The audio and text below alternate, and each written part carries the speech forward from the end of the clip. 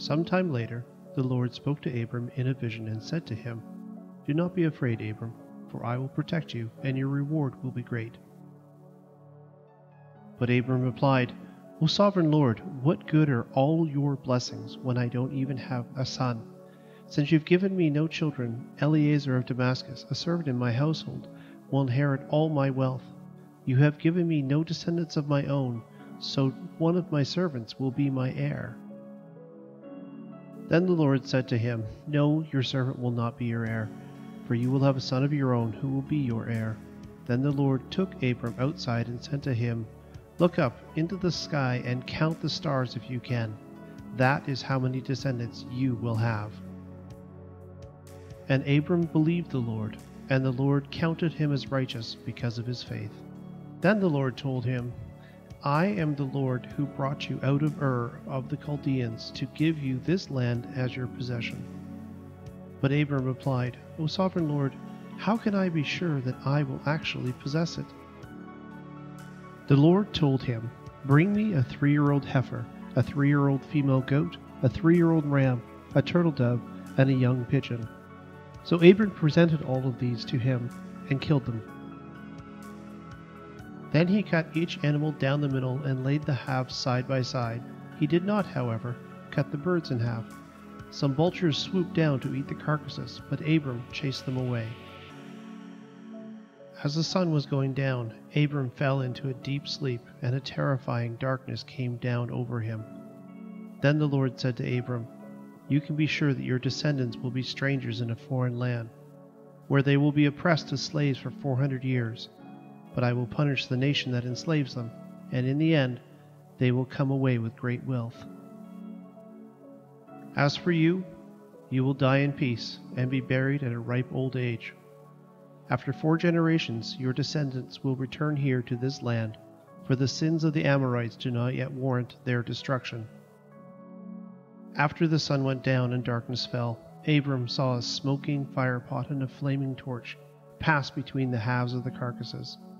So the Lord made a covenant with Abram that day, and said, "I have given this land to your descendants, all the way from the border of Egypt to the great Euphrates River."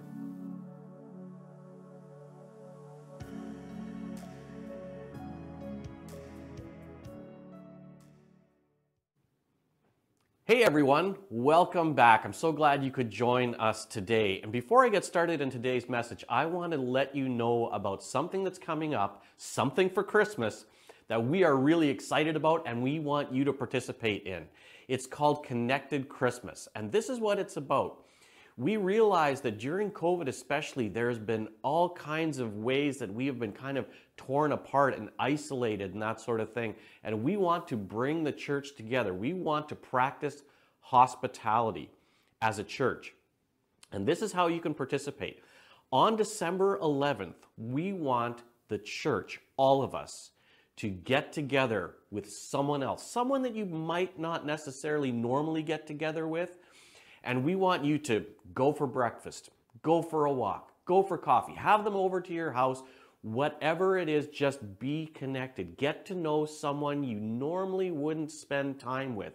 And in this way, we're going to become more connected as a church. We can't imagine a better way to celebrate Christmas than by getting back together and intentionally getting together with one another. So keep that date in mind. If you can't get together on December 11th specifically, take another day, but we are specifically targeting December 11th, which is a Saturday. So book that off, spend some time, already make arrangements with someone. Say, hey, come on over for breakfast, or let's go out for breakfast, whatever it may be. December 11th, Connected Christmas. Okay. Let's dive into today's message. I'm excited about this. And you might remember, if your memory is like mine and it's really good and really short, I just want to do a little bit of a recap. This whole series started with a question that I had, which is, why does God care so much about sex?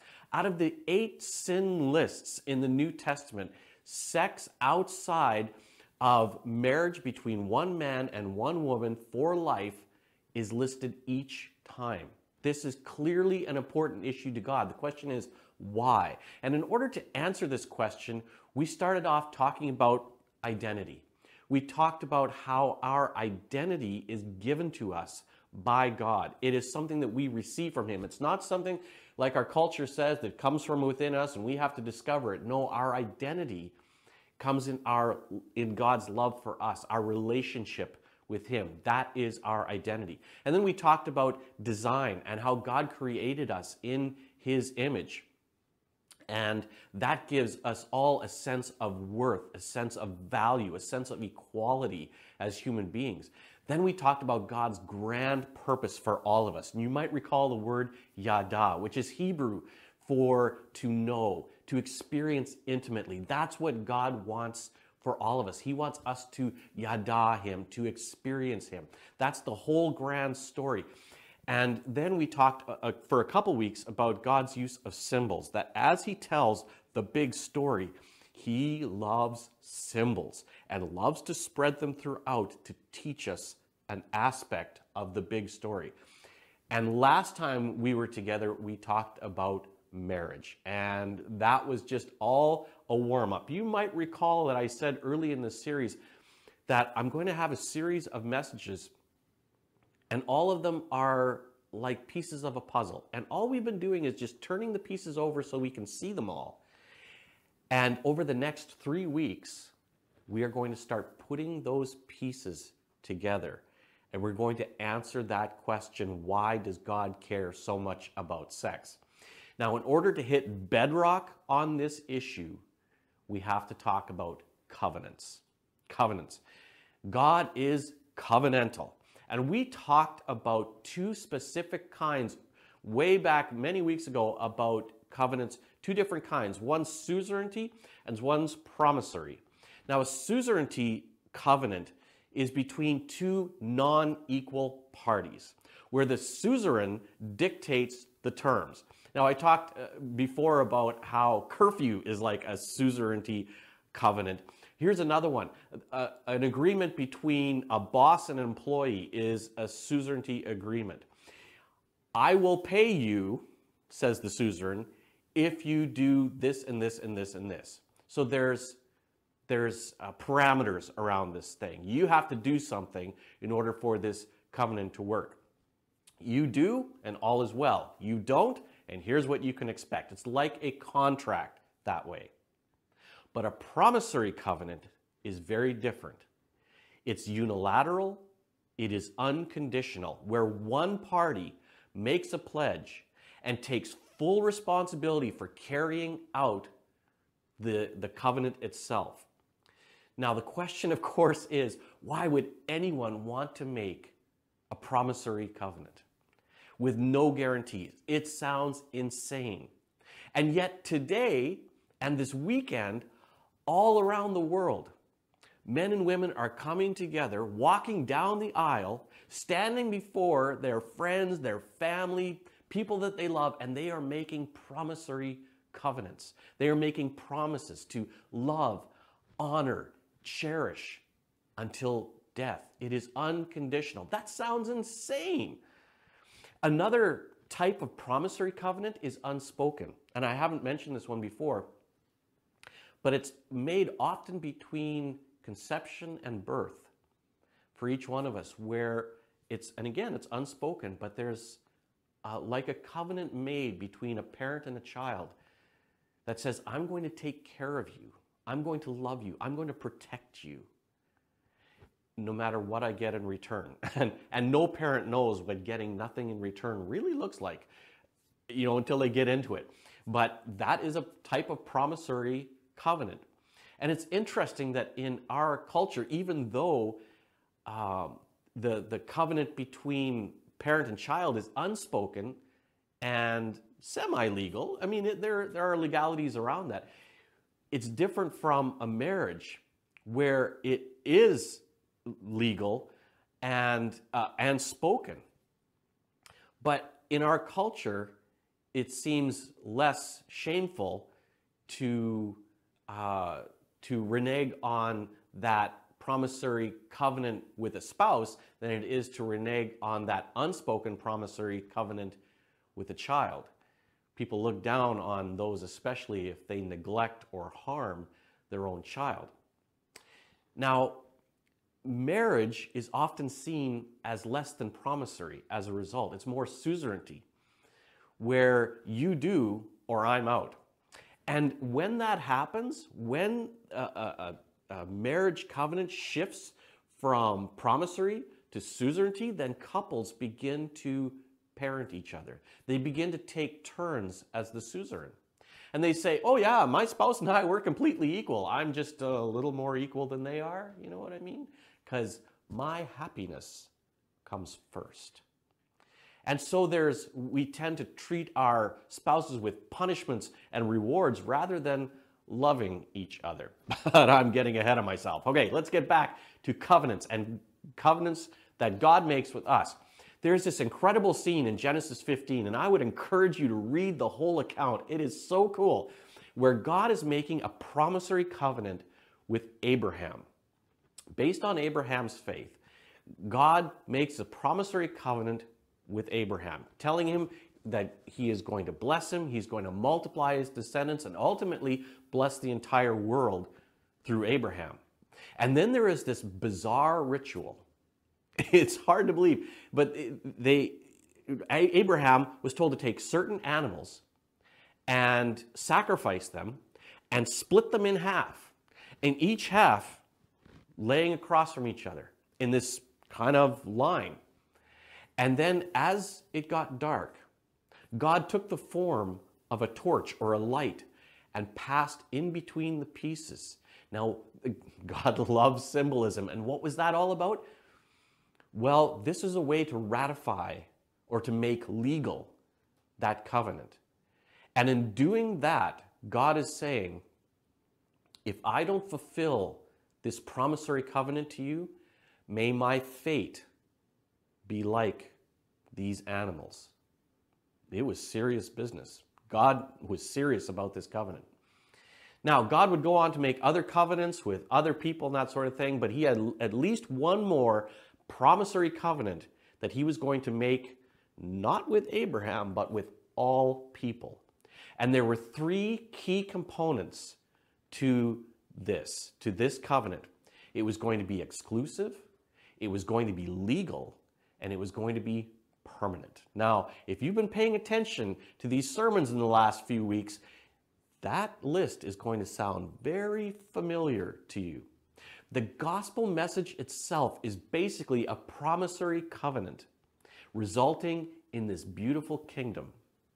But each part, each one of those things that I listed, each part of the covenant provides a stumbling block. And I might just end up talking you out of coming to worship services altogether by the end of this. Let's start with exclusive. This covenant, this promissory covenant that God is making with all people is going to be exclusive. And you look at the way that God speaks to us. Even in the Ten Commandments, he said, you will have no other gods. None. None beside me. And Jesus summarized the whole law by saying we shall worship the Lord our God and serve him only. That's exclusive language. This is a promissory covenant, and it is exclusive in nature.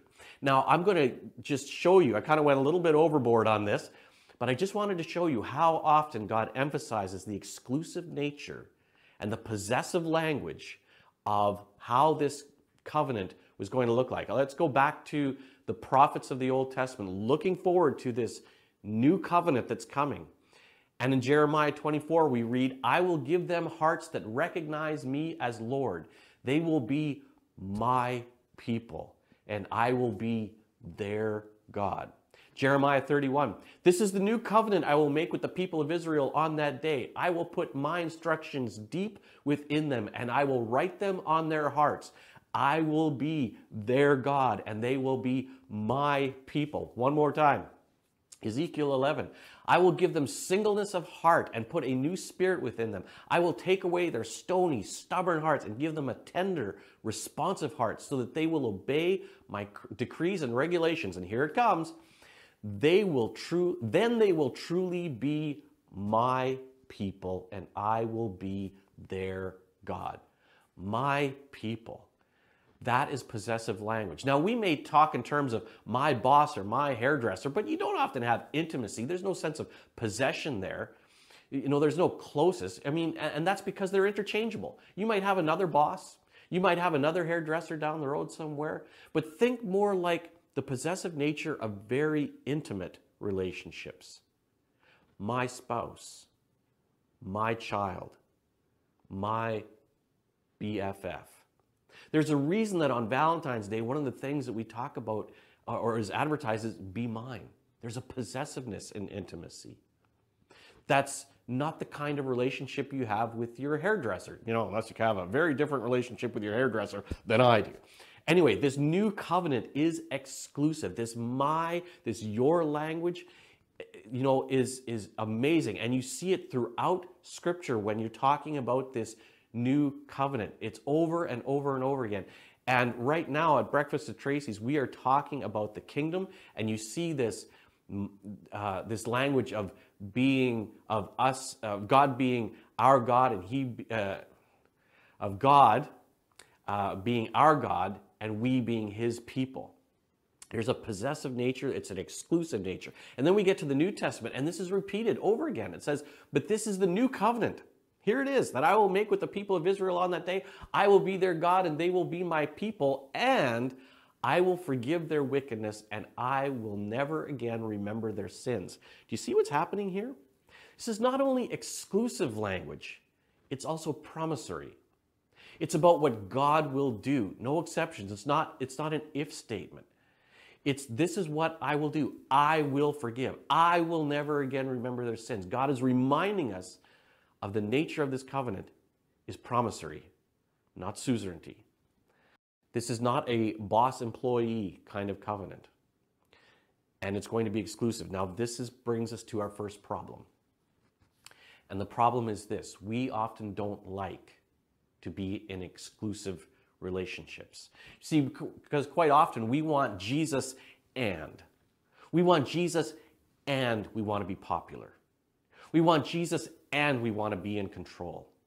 We want Jesus and we want to be comfortable. And whatever that comes after and, whatever fills in that blank, that's what we'd rather have a covenant with. That's who we're really serving. That's what we're really building our lives around.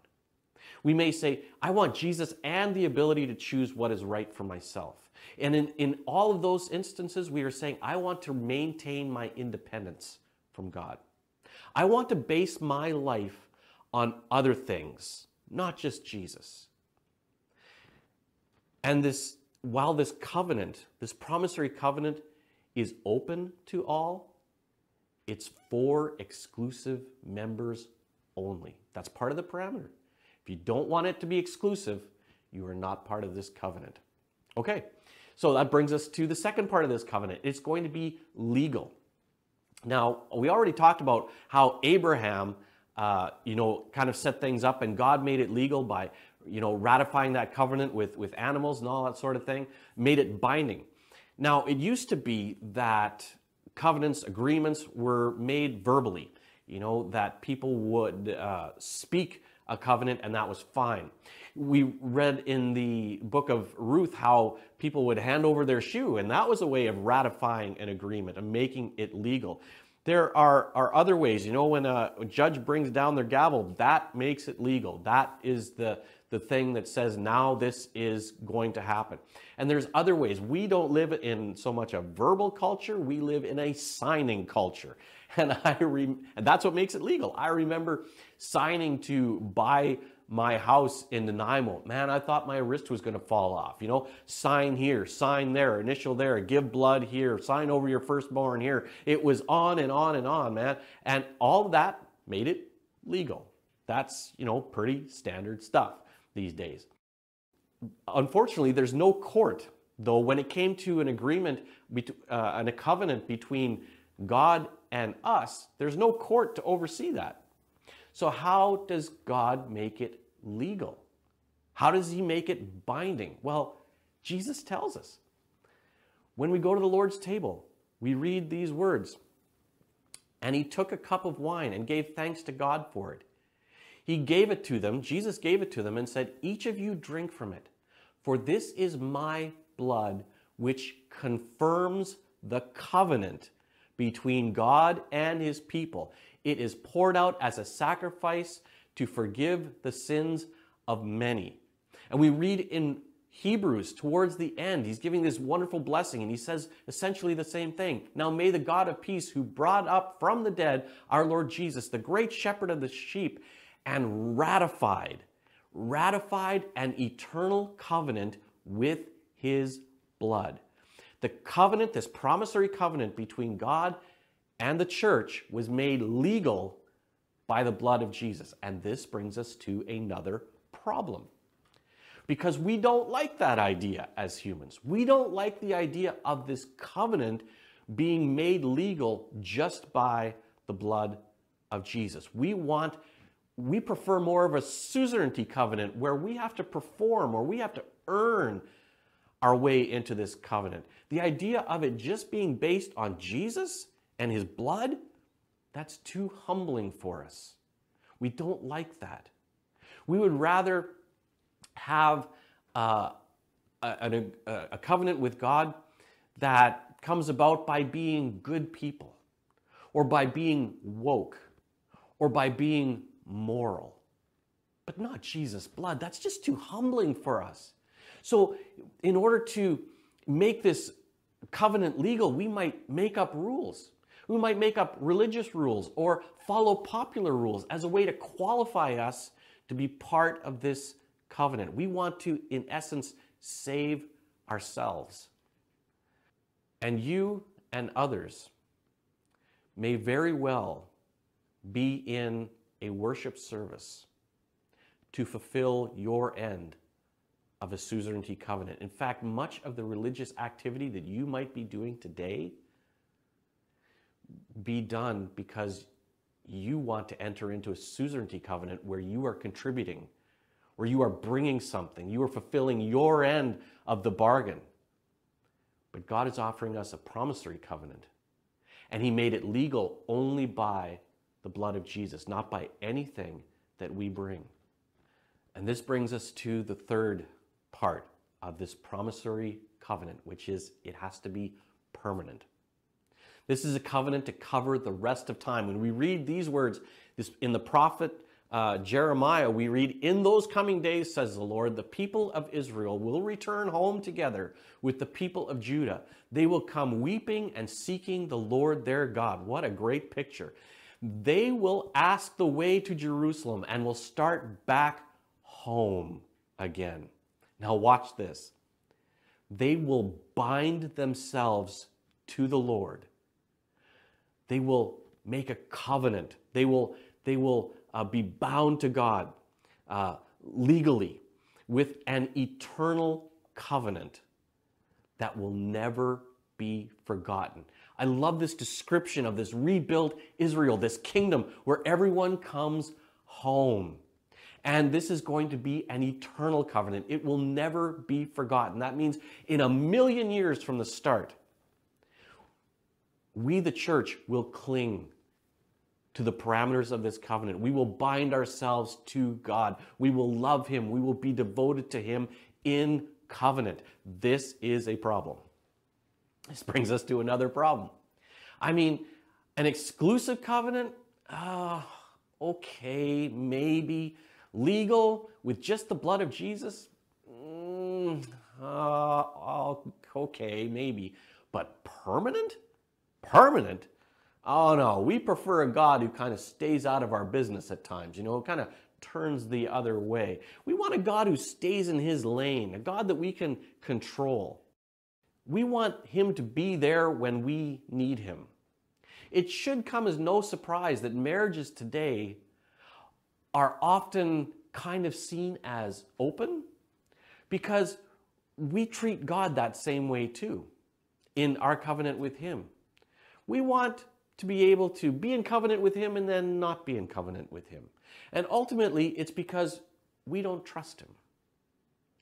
We prefer a God who rescues us and then kind of leaves us alone. But God insists this covenant has got to be exclusive, legal, and permanent. So why make a promissory covenant? Why do that? Why make all these guarantees that you're going to do all these things? Isn't that degrading? Like, shouldn't God stand up for himself a little bit more? Stand up for his rights? Show some respect for himself? Why would he offer to do all these things? Well, this is something we all have to grapple with. Why would God make a promissory covenant to the church that is exclusive, legal, and permanent with no guarantees? You probably know the answer already, because many of you watching this have entered into this type of covenant yourself, where you willingly stood before your friends and family and you made public promises to one person. It was exclusive. You signed legal documents, making it legal. And you used the words until death, making it permanent. Why would you do something so foolish, so degrading? Well, it's the same for God. There's only one clear answer. Love. Love is what makes us do these things. Because in order to have intimacy, real intimacy, there can be no holding back. There can be no independence, no demanding our own rights, no worrying about our own happiness and what we're getting, no suzerainty agreements. Because in all of that, it sets up an unsafe arrangement, an unsafe, unstable relationship. I mentioned before that love in our culture is often seen as a feeling. It's an affection that comes and goes. The greater the feeling, the greater the love.